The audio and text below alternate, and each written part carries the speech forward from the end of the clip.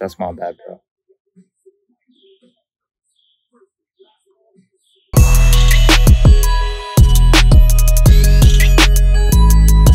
All right, so I hope you liked that intro. If you did, let me know by liking this video. And in case it wasn't clear what was happening, we're out here playing stroke play, and my buddy Dexter, who's another player in my group, accidentally ran over my ball with his golf cart, driving it straight down into the ground and leaving it now stuck in the earth. So I'm gonna show you how we take relief in this situation, but I chose this situation specifically because I think it's a good example about how you need to go about assessing what's happened and then navigating through the rules to figure out what the correct procedure is. So first and foremost, I think it's worth mentioning that some folks out there might think that because this ball is now lodged in the earth, that we would simply take embedded ball relief.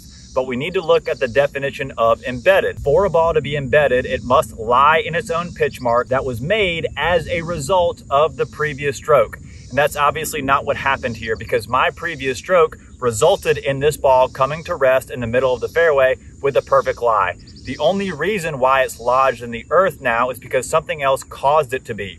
So by definition, this ball is not embedded, so we would not take embedded ball relief. But what we do need to do is acknowledge the fact that this ball has moved. And moved is one of those words in the golf world that means something entirely different than what a normal person would think of when they hear the word move, because it's quite possible in golf to physically see a ball wobbling or moving, yet the rules may not consider it to have moved. So for a ball to move in golf, it means that the ball is at rest on a spot, it leaves that spot, and it comes to rest on a different spot.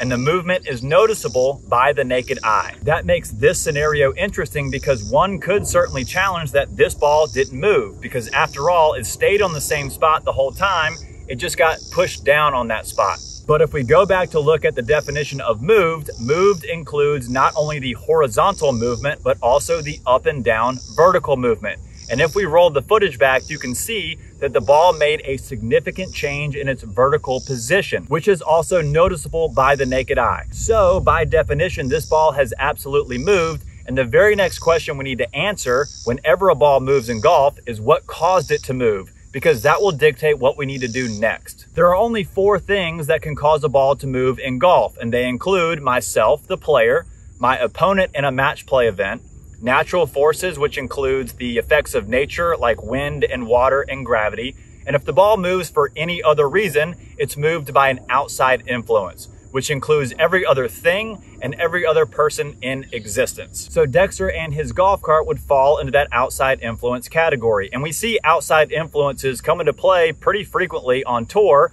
whenever we see somebody hit their ball into the crowd and a spectator moves their ball, or even more fun when an animal comes along and lifts or moves their ball. Those are outside influence situations. So we've determined that the ball has moved. It's moved because of an outside influence. Now we have a starting point within the rules to figure out what we need to do.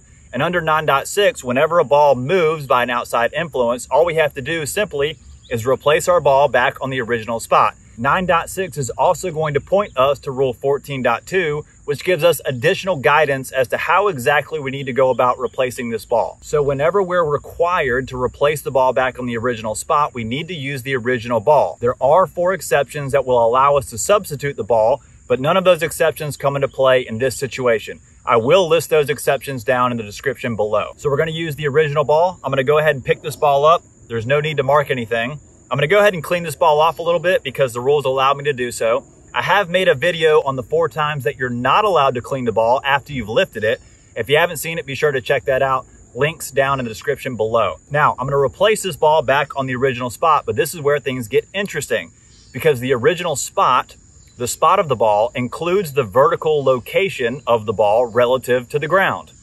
So we know my original spot is right here because the golf cart drove it straight down into the ground.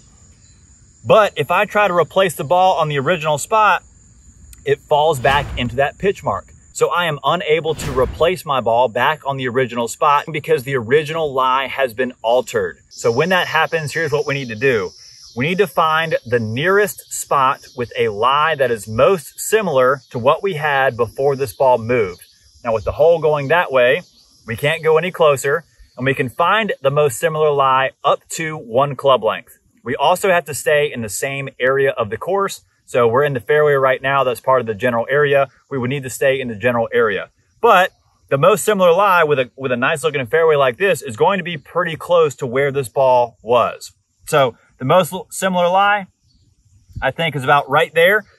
That is the nearest, most similar lie than what we had prior to that ball moving. With this ball now placed, it is in play and we can continue on. So I know that was a pretty long explanation for an otherwise pretty simple procedure, but I really feel like if you can grasp the concept of the rules, you'll have a lot more confidence in being able to recognize them when you're out on the course, and therefore be able to apply the appropriate rule, which ultimately protects your scorecard. So I really hope you found this video helpful. If you got any value out of this video or learned anything new, do me a favor and like this video. Please subscribe if you haven't already, and I'll see you in the next one.